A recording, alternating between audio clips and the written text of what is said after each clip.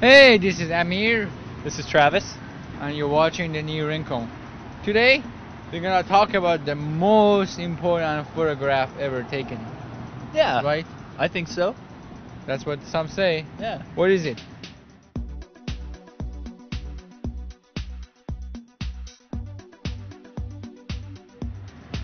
It's an image by the Hubble telescope, and it's called the Hubble Deep Field.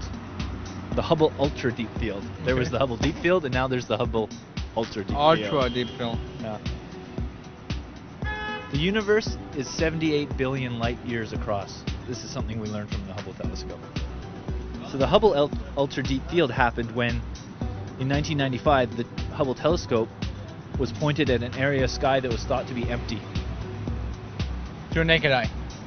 Yeah, well, even to other telescopes that had existed before the Hubble. Okay, sure. Yeah, pointed at an area that had no stars, and left it open, the shutter open for 11 days, and they got this image of 10,000 galaxies, and in each galaxy, there's an average of 1,500,000 million stars That is in each mental. galaxy, possibly more.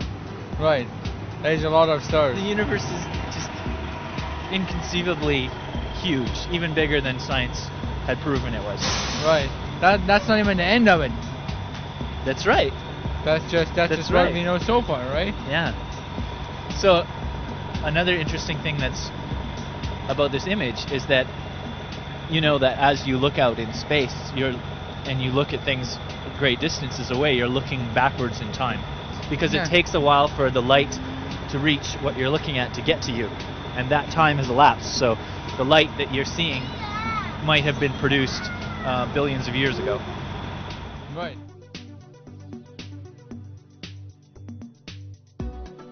Farther out in space you look, the farther back in time you're seeing, because it takes that light longer to get to your eye, right? So as they build these telescopes that look farther and farther and farther into the universe, eventually they're going to get to the end of the beginning of time. And the thing about this ultra deep field image is it's close. It's very close. These are the first galaxies that were formed ever after the Big Bang. So next innovation in telescopes, we're going to be looking at the beginning of time. We're going to be looking at the Big Bang. The Big Bang. So is it possible that some of those galaxies don't even exist anymore? Yes. Oh, none of them do. Okay, none of them. Everything's changed. That was billions of years ago. That is fascinating. Yeah. Fascinating.